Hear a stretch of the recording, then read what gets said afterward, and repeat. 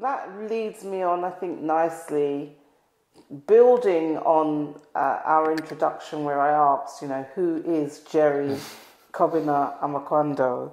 So what is your own personal lifelong journey so far that has brought you as Jerry to the global majority versus the UK government case and campaign? Yeah, keep saying. Yeah, I like your name. So I can't say my name or answer that question without thinking about ancestry, which for us is essential to our sense of tradition and identity. So I can talk about who has brought me here to this place without doing all of that for the camera. But for me, it's that story. Well, I can skip a bit, but that story starts in 1957 when my dad was born. That was just the year that Ghana won independence. An important sense of independence, but not, of course, full independence. And my mum was born in 1962. And they grew up to witness the coups that oversaw and the counter-revolutionary insurgency that overthrew real liberation efforts in Ghana, but also throughout West Africa. And they, like many, moved to the UK under the guise of opportunities for the next generation. And it's only I start there because it's only reclaiming that sense of dispossession. My dad was born in a rich gold mining town, absolutely destroyed and ravaged by Western forces, Western corporations. But it's only in collecting that history that I can wonder how I got here and where the miseducation stopped to say, we have a role to play in order to address the history of violence that we are experiencing that runs through our bodies. And if that was your question, what was your question?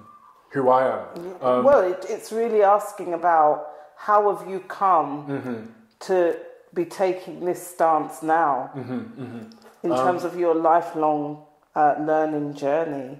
What has brought you to this point? Absolutely. I think I had a real sense of rediscovery of what that history meant in the past few years, especially in the spaces, navigating spaces, being at uni, trying to work out what it meant to navigate these spaces as a young African,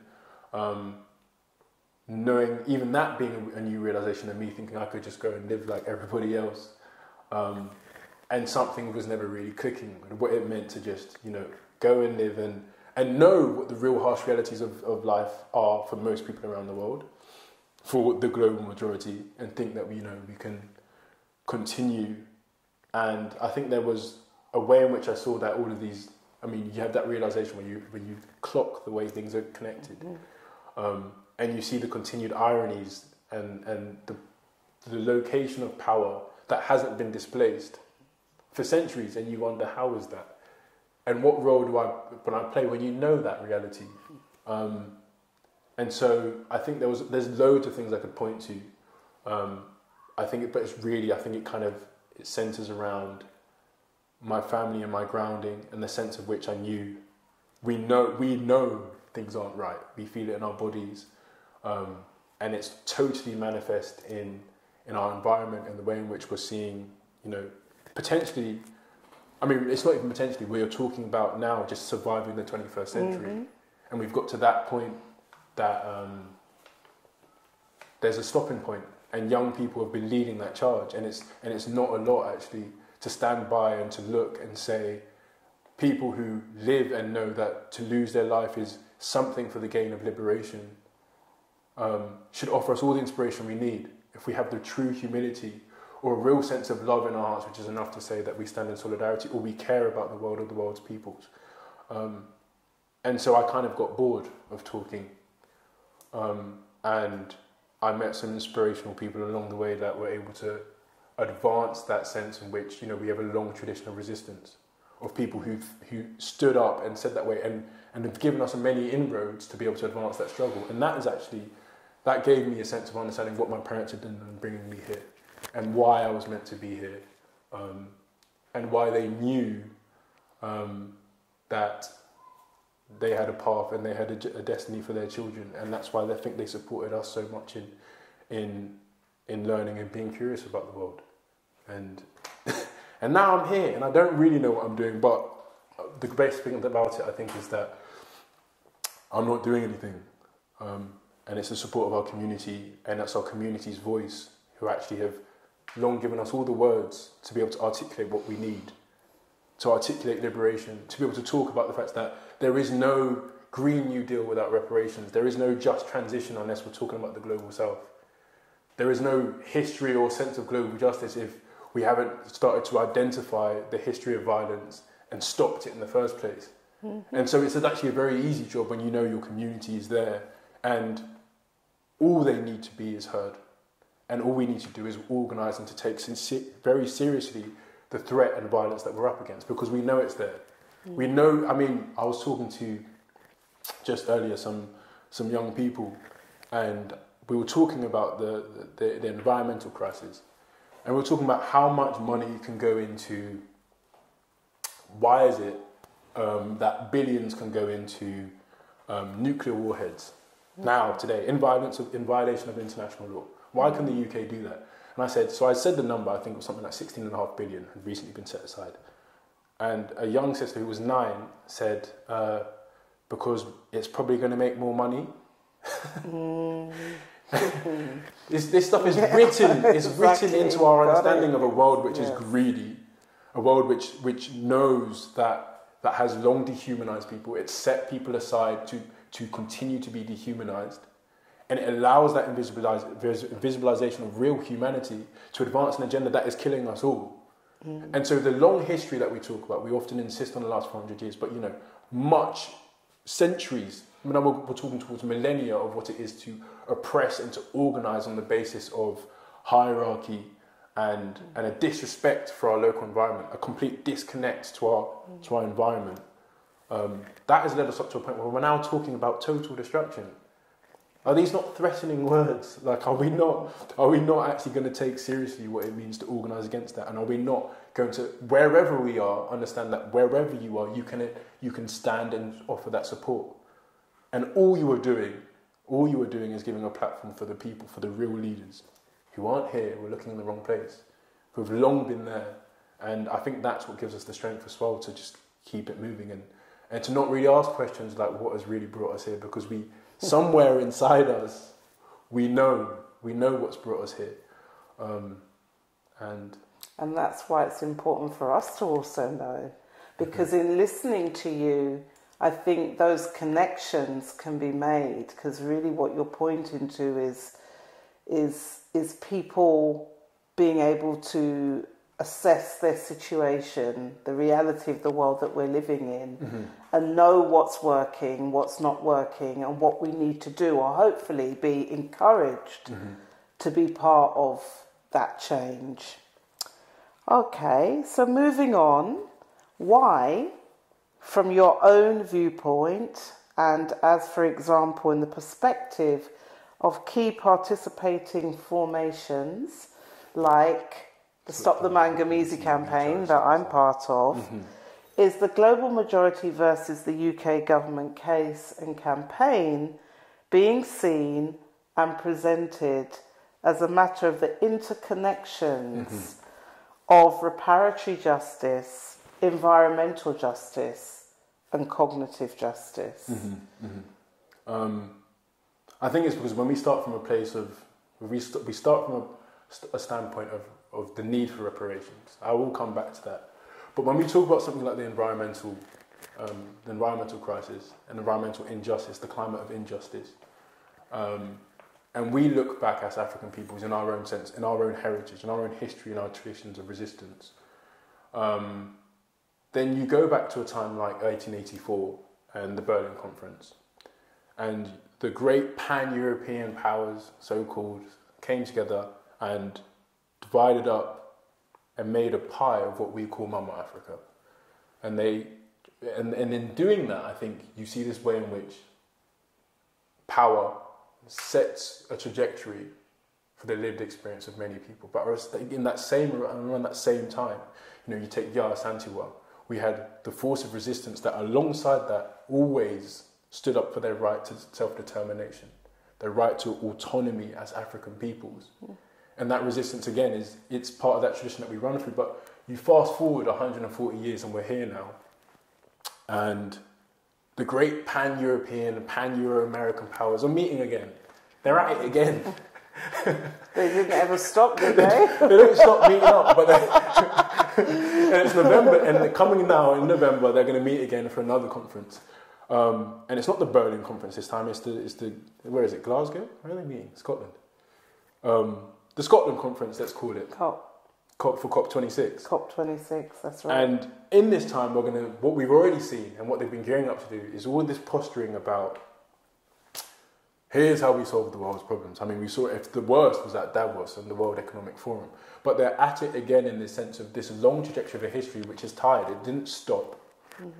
And so the environmental harm, the sense of environmental injustice, isn't being challenged by the great powers that be, but only by the forces of people power embodied in our elders, like ancestor Yara Santiwa, embodied in the history of our communities of resistance who've worked to create the languages of reparative justice, like Dr. Mangamizi, who actually empowered and enabled us, and on whose shoulders we actually stand to be able to take that torch and advance the next cause of how we introduce this language of justice and repair and history of stopping the harm, introduce it into the real mechanisms of power as they operate right now in our society.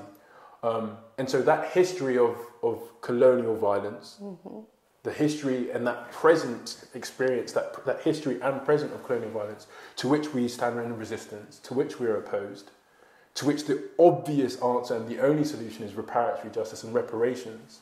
I mean, to stop the harm, to guarantee non-repetition, to satisfy us as people who've experienced that harm, that we can move forward, to return things to as close as possible to the Africa that we know, the ancestral history and wisdom that we know and we feel through us. That is what it is to now challenge that history which continues to manifest itself today. And so anytime that we insist on stopping the harm, stopping the violence, all things which seem apparent and float around ideas of human rights, the foundation of international law being the no harm principle. This language exists there, but in the languages of when Boris Johnson says Black Lives Matter, we don't even know what it means. But when we as people can step up to say that this history and the necessity of stopping the harm is a legal reality, it's a human rights reality. That is, I think, how we move past this sense of environmental justice being this ambiguous thing of like timelines and numbers, but the real value of African lives, the real value of the rights of the global majority. And for us, that obviously that necessitates, what was the last term on that paper? Cognitive justice. That's what cognitive justice has got to be, because it has to enframe, it has to require a switch in our mentality away from a complicity that acknowledges that human rights, say, are a thing. That we are a society that deals with and acknowledges human rights. While our own family members are living an experience that tells us completely otherwise. And until we can make the switch, the decolonial switch, a switch that is not centered in the hypocrisy or the lies of Imperial Britain, and we can embody that as per the real realities and the voices of our people, I think that's the cognitive justice aspects that is required, across society, if we're going to be sincere about surviving the 21st century, if we're going to be sincere about fighting for our lives. And people are being sincere about fighting for their lives. And it's just those people who the cognitive justice switch isn't even, these aren't things that, these aren't remote realities. Sure. These are the realities of survival. And is there not something about, in terms of the cognitive justice angle, the way that you're framing the case, your advocacy in terms of the campaign, the fact that you're connecting to communities back home in terms of communities of resistance in Africa, Abiyala and other parts of the global south. Isn't there something in there around also restoring the knowledge systems, the wisdom, the truths, the science that our people have always known, that have been delegitimized in, say, the global north? Doesn't this case also offer opportunities for just reframing so much of what we've come to accept as progress, development, advancement, enlightenment, absolutely, growth, absolutely. I think civilization, even. Absolutely. The logics of our society have been. I mean, if there are any challenges or any weak defences that people come up and saying, but that sort of violent rhetoric of we did this, we offered this. We're staring down again total genocide and ecocide, and doubling down on those words for me is so important, because the second we step away from the real reality and we connect to this dualistic sense of thought being removed from the real actions and lived bodily experiences, which is totally antithetical to African thinking, to African spirituality. That's the cognitive justice switch, which for us is to say, we've exposed all of these things. All of these have been exposed as lies, because otherwise we wouldn't be threatened within the skin of our teeth. I mean, that wouldn't be the lived experience. But what it is to restore that is for us, I think, it's been such a learning experience. One, to share the space with so many different formations, and to challenge what is the truth of our miseducation as young people. To have grown up in a society that has made us insist on a sense of an identity that is totally removed from where our real power base is, from where the resources and the wealth and the community and the identity of who we are, of where my parents migrated from. We live opposed to that existence on a daily basis. And it's not even just restoring it because they're there, but it's defending them and therefore supporting people's rights to self-determination. African rights to self-determination, which are a very different thing from insisting on rights and gains here in order to live further at the expense and destruction of our own knowledge systems.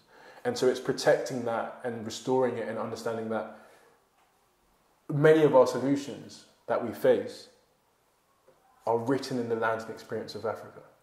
When we can stand up for that, and when we are organising for a united continent, for a continent, and I think it's really important for me that I understand my sense of political identity and that Pan-Africanism as a political project.